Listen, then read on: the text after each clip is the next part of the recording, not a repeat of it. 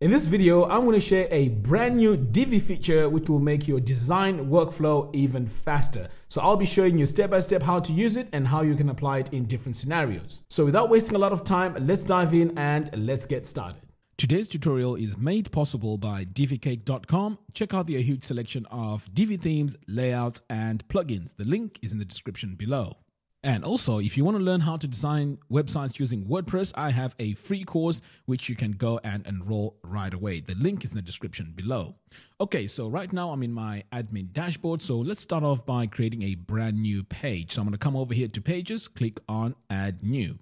So before we create our page, I just want to give you an idea of what this page looks like. So I'm just going to copy this link here and open this in a new tab. Right, so this is our website. So you can see we have a specific font throughout our website and also some colors and a style. So we also have a color palette that works with this. So in our new page that we're going to add, we are also going to add those elements. So right now, let's start off by creating a brand new page called About Us. Okay, I'm going to click on Use the Divi Builder, and then I'm going to go to the Visual Builder. Instead of creating this page from scratch, I'm going to choose a layout from a layout pack. So I'm going to come over here, click on the expand settings, click this plus button. So the layout pack I'm going to use is the fashion layout pack, and I'm going to choose the about page. Click on use this layout. It's going to take a while to load. Okay, so I think we're ready to go. So this is the layout. So as you can see, we have these different titles here. The colors don't work well as well because these colors do not match our branding. So we are going to go in and change all that, and I'm going to show you how easy it is to do so. Okay, so let's start off by getting rid of this top section here. Right, so let's start off with our headings. So I'm just going to scroll down here. So we can see here that this font is not Poppins because our font we're using throughout this tutorial is Poppins. Right, so let's go in and make that change. So I'm going to come over here, click on this gear icon to enter my module settings. So let's see what heading this is. So I'm just going to click inside here, and now we can see that it's heading 2, which is great. So now we can go into the design tab, go into the heading text, and then click on heading 2 and make those adjustments. So right now my heading 2 font is Playfair. So I'm going to click this drop down and I'm going to choose Poppins. So you can see here on the right that it's changed straight away. Right, so now let's add a color to this heading. So I'm going to come over here. Now this is the color palette that I'm using throughout my website. So I'm going to choose this color here as my color for my headings. Right, so this is done. I'm really happy with that. So now let's say I want to come over here and apply that same heading to this page.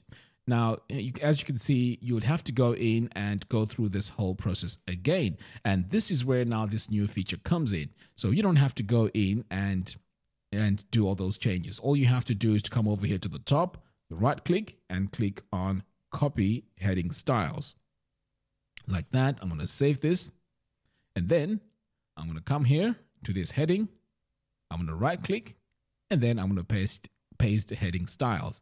So you can see here that this has saved me so much time in going in and making those changes. So before this change, what you'd have to do is to come here in this text module settings, click on design, go to heading text. So as you can see, all these steps we don't have to do anymore because we can just copy the style and paste it. So the good thing about these styles is they don't just apply to text, they apply across all modules. So let's try something else. So I'm just going to close this for now. And we're going to add our style here as well. Right click, paste heading styles. Now this one is aligned to the left. I'm just going to go in and just align it to the center. And save. And let's see where else we need this. So yeah, obviously here on Stay in Touch, this font does not match our font. So I'm going to right click and paste heading styles. Now you can see here that this is happening really fast. So this is really, really cool. Right. So let's try something different. So right now we have this button here, and this button does not work with our design. So if you take a look here, this button here is a rectangle. It doesn't have any rounded corners.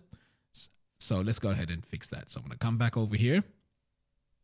I'm going to go into my module settings, click on design button. Okay, so the first thing I'm going to do is to increase the size. So I'm just going to increase the size to about 22. I'm going to change that color to this white or this very light gray. And then for the button background color, I'm going to click this area here and add this color here for my background button, or my background color. And then over here on the button border width, I'm just going to get rid of that width. Okay. So that looks great. The only thing that's missing now is the hover effect. So I'm going to scroll down here. So I'm going to come to background hover, and then I'm going to select my color. So now if I hover, we can see that that's working. Okay. And also our button font is Poppins. So that's looking great. Right. So now let's say I want to use that button over here on this email opt-in. So every time we have this button, Divi actually knows that this is a button module. So anywhere that has a button on the website, you can actually apply these styles. So I'm just going to come over here to the top. I'm going to right click, copy button styles, and then I'm going to save this and then come over here to my opt-in. I'm going to right click and paste button styles. So all the settings from this button now are transformed into this opt-in, which is fantastic. Now this saves you a lot of time, and I'm really excited about this new feature.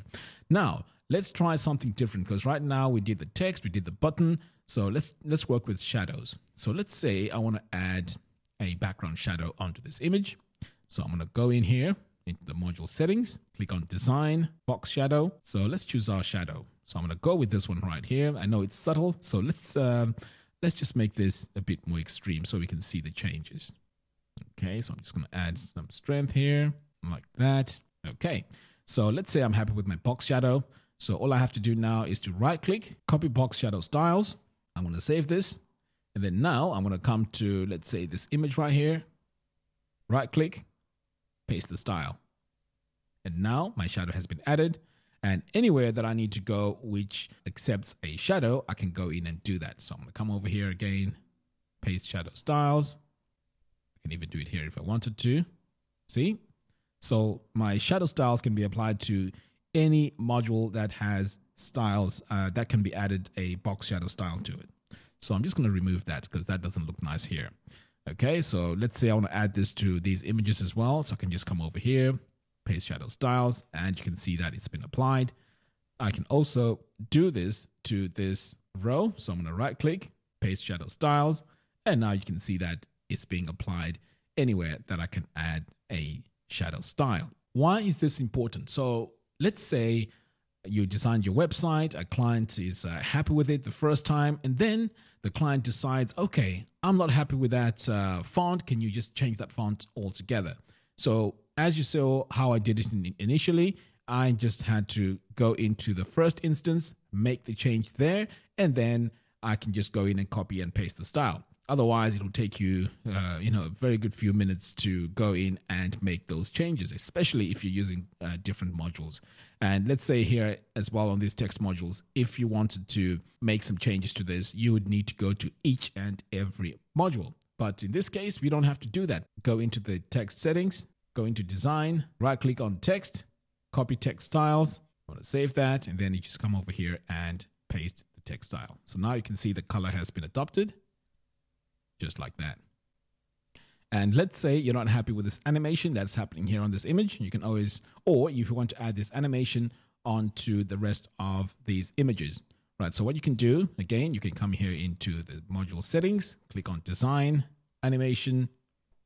So here we have the animation style. You can see, I'll just make a slight change here, and you can see that it's animating.